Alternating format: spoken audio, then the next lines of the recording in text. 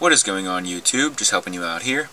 And for today's video, I'll be doing Chapter 2, Problem 58 in the Fundamentals of Physics textbook, 8th edition by Drew Walker, Halliday, and Resnick.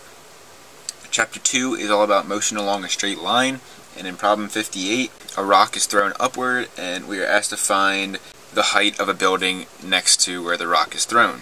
So the first thing that I want to do is solve for the initial velocity of the rock. So we can use the kinematics equation V final is equal to V initial plus AT.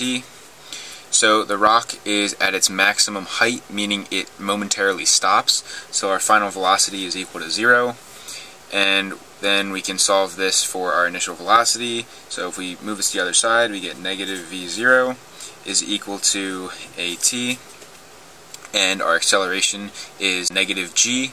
So we can say negative V0 is equal to negative GT. And then we can get rid of the negatives on both sides and say V0 is equal to GT, and both of those values we are given, so this is equal to 9.81 meters per second squared, and that's going to be times 2.5 seconds, and when you plug that into your calculator, you should get 24.5 meters per second for our initial velocity. And now we need to solve for the displacement in the y direction given a specific time, and we can do that using another kinematics equation. Delta y is equal to the initial velocity in the y times t plus 1/2 at squared, and all those values we have, so we can just directly plug them in.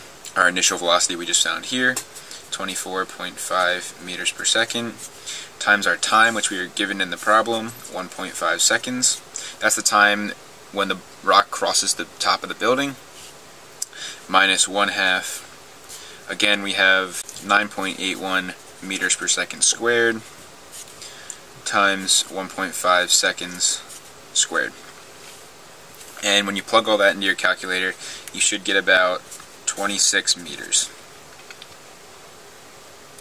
So that's it for this problem. If you found this video helpful, please drop a like, leave a comment if you have a question about something I did or an idea for a future video, and lastly, please don't forget to subscribe and tell your friends about my channel so I can grow and help more of you guys out. I'm just helping you out. See you in the next video.